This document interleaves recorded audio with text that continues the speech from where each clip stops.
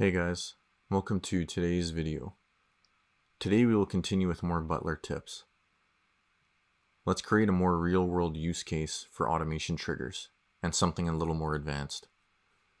Let's get started. First, click on Butler in the top right of the page. Click on Rules and click Create Rule on the top right, highlighted in green. Add a trigger. Let's click on Checklist this time. Add a checklist name that you will be using to organize your teams. For example, design tasks. Create this name where it says the checklist name option.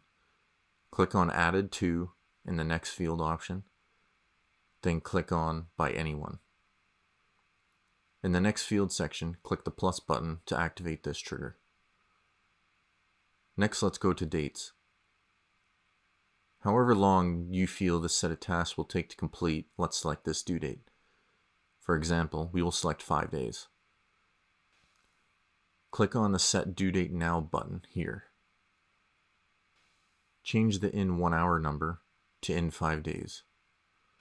Remove the 1 and type in 5, and click on hours and change this to days. Click on the plus button highlighted in green to add this trigger. Next, let's click on Content.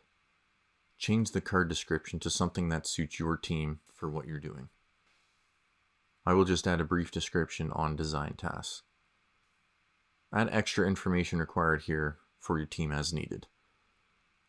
Click the plus icon and add this description. Next, let's click on the Members button.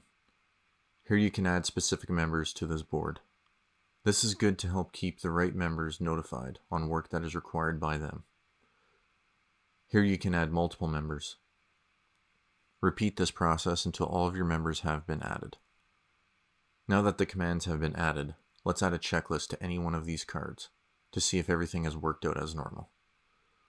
Click on Checklist on the card and add the specific checklist name used on your Butler trigger. We use design tasks on ours.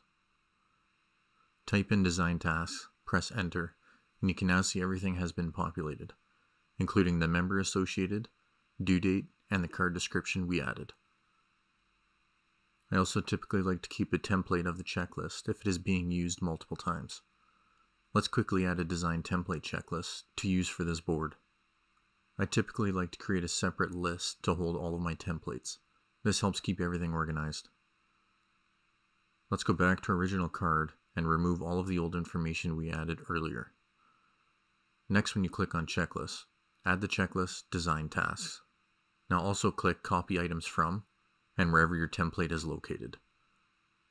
Click Add and you can see everything is automatically being added as well as our checklist template.